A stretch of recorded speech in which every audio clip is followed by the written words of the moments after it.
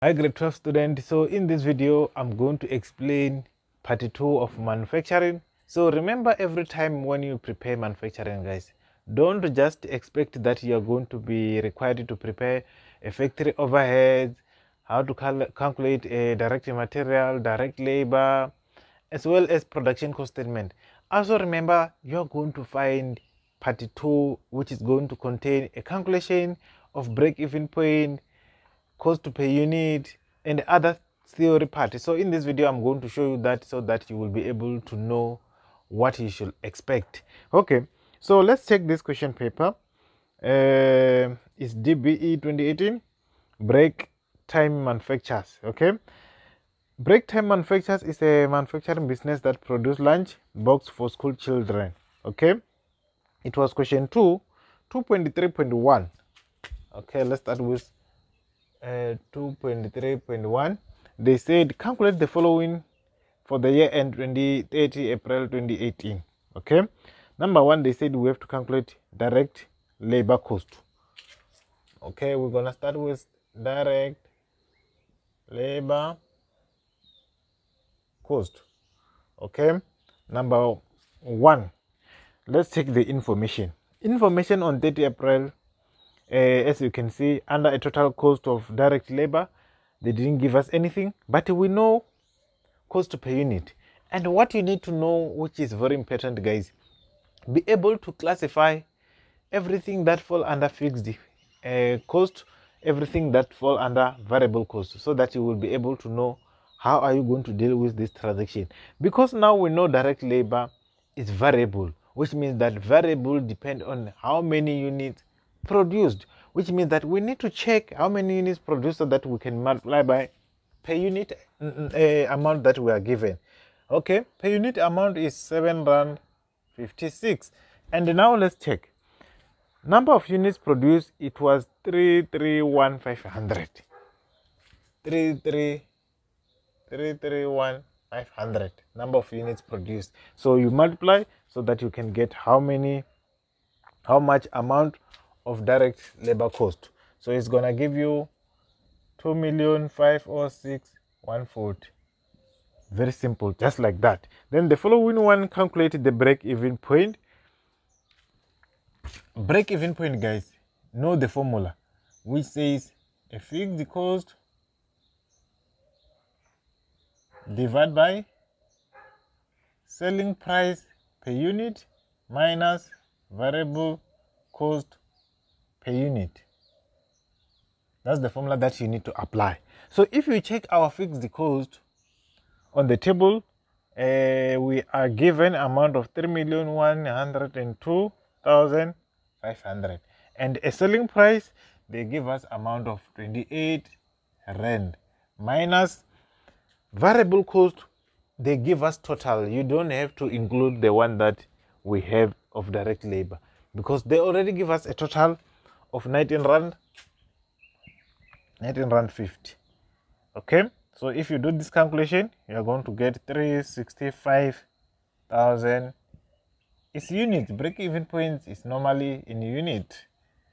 Okay, unless otherwise they specify. Okay, 2.3.2. Explain why the owner should be concerned about the break-even point and quote the figures. Why the owner should worry about this break-even point of 365,000 units. Okay, let's check how many units sold. Remember, this is the point where there is no profit, no loss. Business must produce more than this good in order for them to do what? To make a profit. Okay, so let's check. They produce and sold how many units? 331,500. And their break-even point is 365,000. In conclusion, company didn't make any profit. Company did not make any profit. In other words, company has made a loss, because no profit, no loss point is 365, and they produce and sold below So obviously the owner is going to be concerned about this. Okay, the next one, the owner is concerned about the direct labor cost. Number one, okay, 2.3.3. Okay, the first part, explain why the owner will not be satisfied with the direct labor cost per unit. As you can see, from 2017, direct labor cost is 560, and from 2018 is 7 rand 56. Simply means that there is a increase.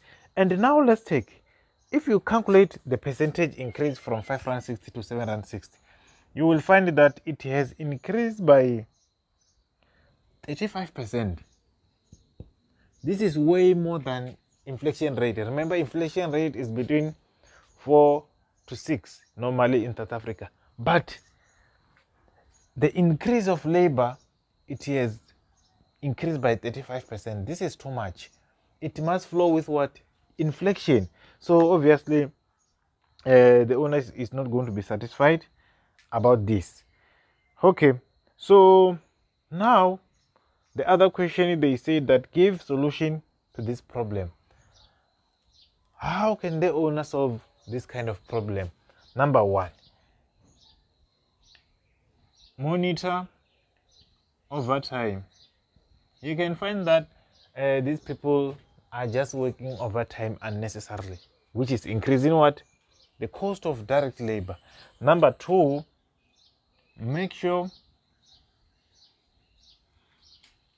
to monitor normal hours. Okay, in other words, guys, in this point, I'm saying that you can find that, guys, these people during the normal time, they are not working, they are just chilling without producing anything, and they are just getting paid. So there must be someone who are monitoring whether these people are working or not. So I hope you learned something, guys. Please make sure that you subscribe and like this video. So those who want to join our extra class, is only 60 rand per month.